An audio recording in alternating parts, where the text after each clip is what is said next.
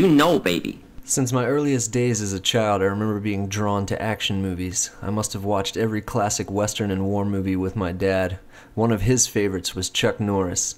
In case you didn't already know, Chuck Norris is one of the toughest, most butt-kicking movie stars ever.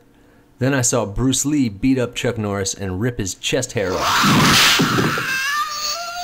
I watched Bruce Lee movies after Saturday morning cartoons on double feature with some other English-dubbed hero like Gordon Liu, Ming Fei, or Jimmy Wang Yu.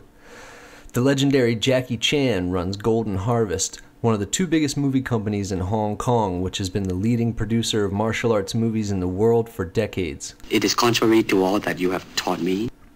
In my life, I've been through many phases in the martial arts.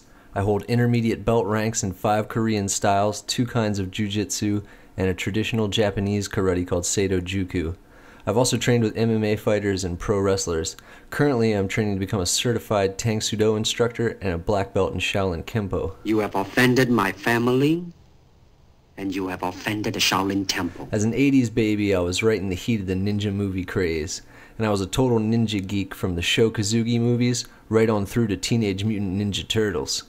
Sho Kosugi introduced me to a new world of stealth, magic, and crazy weapons like ninja stars and blowguns. Now why doesn't somebody pull off 45 and bang, settle it? And the biggest star since Bruce Lee, Jean-Claude Van Damme.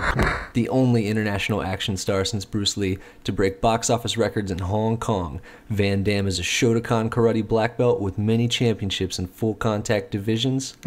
Now in his 50s, Jean-Claude continues to inspire me as he works tirelessly year after year with the desire to be a better role model for kids. My older son Justice is 6 and is already way beyond where I was at his age. He's been in karate less than a year and is already doing splits and breaking boards. Oh, don't hit back.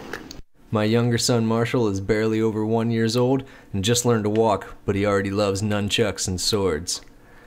I think we might be looking at an ongoing legacy of people influenced by martial arts in film and in life when we work hard for the right reasons.